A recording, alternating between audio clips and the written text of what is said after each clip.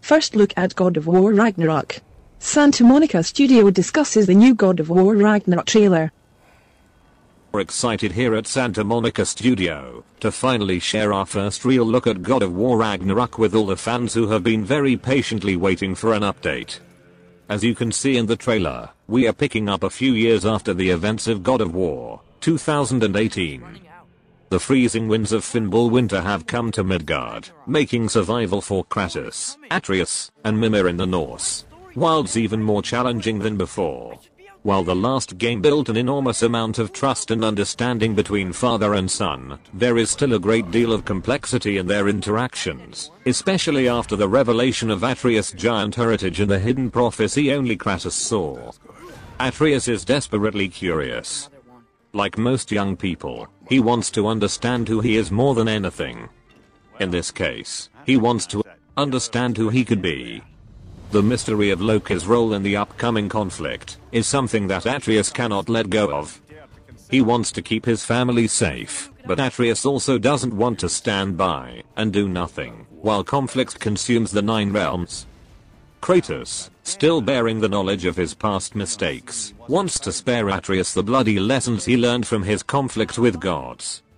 He wants to keep his son safe, above all, and their confrontation with Baldur has vindicated the belief that only tragedy will come from further entanglements with the Aesir.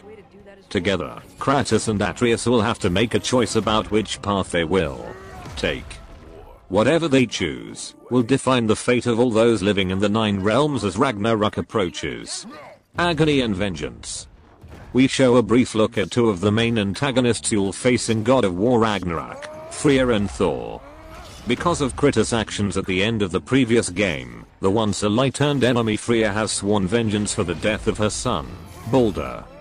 We wanted to remind players that Freya isn't just a terrifyingly powerful user of Vani magic, but also that she's a formidable warrior in her own right. Enraged by Kratos' evasion of justice by her hand, Freya will turn every weapon at her disposal towards her son's killer.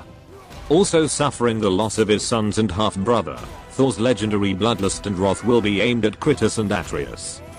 Referred to disparagingly by Mimir as the biggest butchering bastard in the Nine Realms, Thor earned his title as one of the most powerful Aesir gods by wiping out nearly all the giants at Odin's command. While we don't want to give too much away right now, we think even a peek at Mjolnir wreathed in lightning will give you a hint at just how formidable Thor will be as an adversary. You have my axe. It would not be God of War without a healthy serving of visceral and spectacular combat. You've been able to see just a hint of new attack abilities, a new runic summon for Atreus, and of course, the return of Kratos' legendary weapons. As a team we've worked hard to take our learnings from God of War 2018 and improve upon combat to feel fresh, yet familiar. With God of War Ragnarok, one of our main goals was to push player choice in combat. Whether it's through hard-hitting combos, a mastery of element, or clever defensive tactics, you will find plenty of opportunity to fight alongside our duo in a way that feels uniquely expressive. Whatever your choice of combat strategy, the enemies that await in God of War Ragnarok will be ready. The realms have grown harsher, and a whole host of new creatures from across Norse mythology will test your skills. From the trailer you can see what happens when Kratos finds himself under the hooves of the Stalker, or grabbed between the jaws of a Draki, and that's just the beginning. With an expanded cast of adversaries, we aim to keep each combat encounter memorable from the smallest brawls to the big showstopper bosses. We can't wait to show you more as we get closer to release. Onward to Asgard. Fans who played the last game know they were able to visit 6 of the 9 realms during their journey. In God of War Ragnarok, you will be able to visit all 9. God of War Ragnarok will take you to the previously unreachable Vanaheim, Svartalfheim, and Asgard, as well as to new areas from locations featured in the last game. Exploring the realms will take you everywhere from verdant otherworldly jungles to intricate subterranean mining networks. This next installment in the series will bring you a more diverse, beautiful, and mysterious variety of locations than in any other God of War game. See you next year. We are so happy to finally be able to share a small taste of what we've been working on over at Santa Monica Studio since the release of God of War in 2018. As always, we are fans of our fans.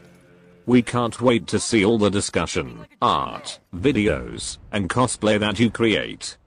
Make sure you tag us on social or use #GODOFWARRAGNAROK so we can see and share your amazing work.